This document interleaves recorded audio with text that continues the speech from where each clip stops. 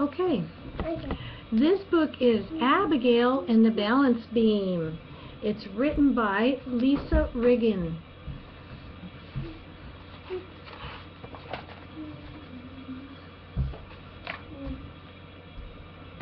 Here we go. If ever there was a little girl who couldn't wait to grow up, it was Abigail. Every night before she went to sleep, she'd mark another day off the calendar. Every morning she checked to see if she'd grown taller. Okay.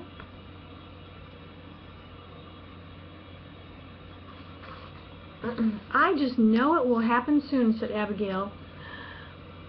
But even if she wasn't there yet, Abigail loved doing grown-up things. Here we go.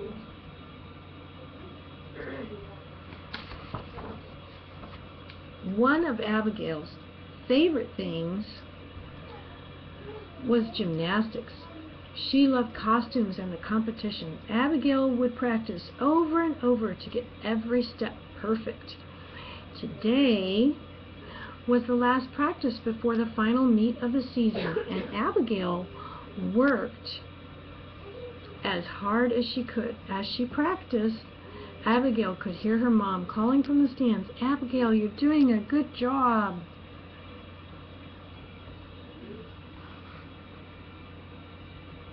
There's the story.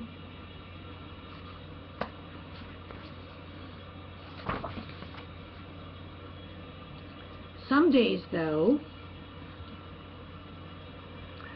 things didn't go quite the way she wanted them to. Abigail whisked through all of her routines, but when she got to the balance beam, she fell off every time. First she weaved, then she wobbled. Try as she might, she couldn't make it to the other end. Abigail wondered if she could ever do it. See her wiggling and wobbling? Abigail was very quiet leaving the arena. She was thinking hard about her balance beam routine. "I'm so proud of you, Abigail," her mom said. "You're going to have so much fun on Saturday." Thinking about fun made Abigail smile. Abigail always felt better after talking with her mom. They're talking together.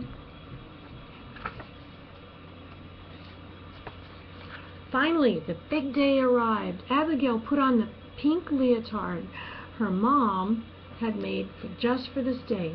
Looking in the mirror, Abigail thought she looked like the gymnasts on TV.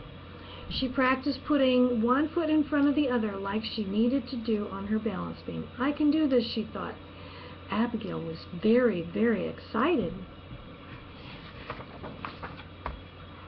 At the arena, the whole place buzzed with anticipation. The people in the stands waved and clapped as the gymnasts warmed up before the meet. Abigail could barely contain her excitement as she stretched. "This is so grown up," Abigail thought and smiled. Abigail loved doing grown-up things.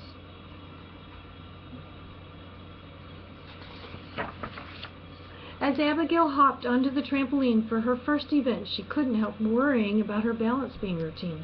She was thinking about it as she bounced and twirled and dared to do the Hungarian belly flop twice. "An unusual move," said the judges, "and we like it." Abigail couldn't help but smile. There she is.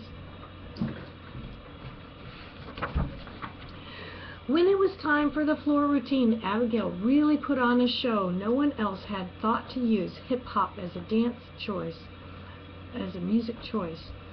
Abigail almost forgot about the balance beam when her slip and slide and popping and locking brought the crowd to its feet. You could hear people yelling, "Abigail, you're doing a great job." Yay. Good job, Abigail.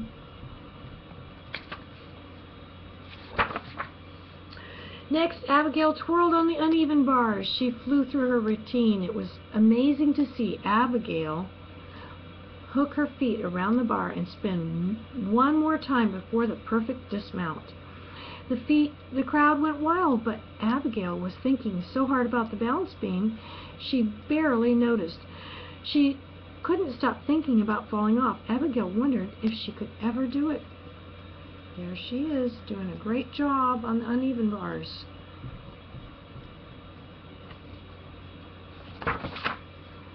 She jumped onto the narrow beam and balanced. One step. One jump, one handstand, then it happened. She wobbled. But this time she didn't fall. She made it all the way to the end and stuck her landing.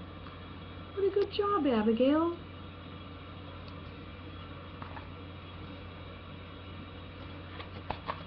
Abigail's teammates gave her a high five. Coach patted her on the back and said, "Abigail, you're doing a great job."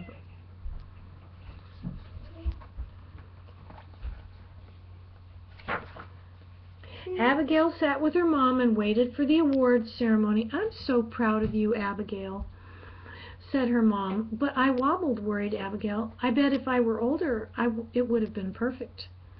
"Being grown up isn't about doing things perfectly," said Abigail's mom. "It's about doing the best you can." And that's exactly what you did. Abigail smiled. Abigail always felt better after talking with her mom.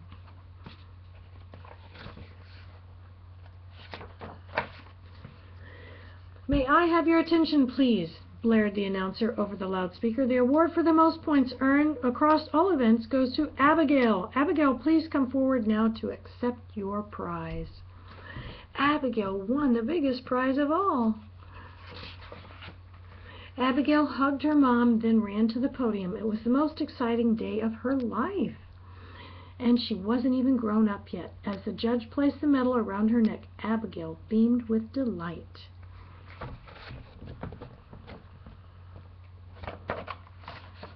That's the end. Have a great day. God bless you. Bye-bye.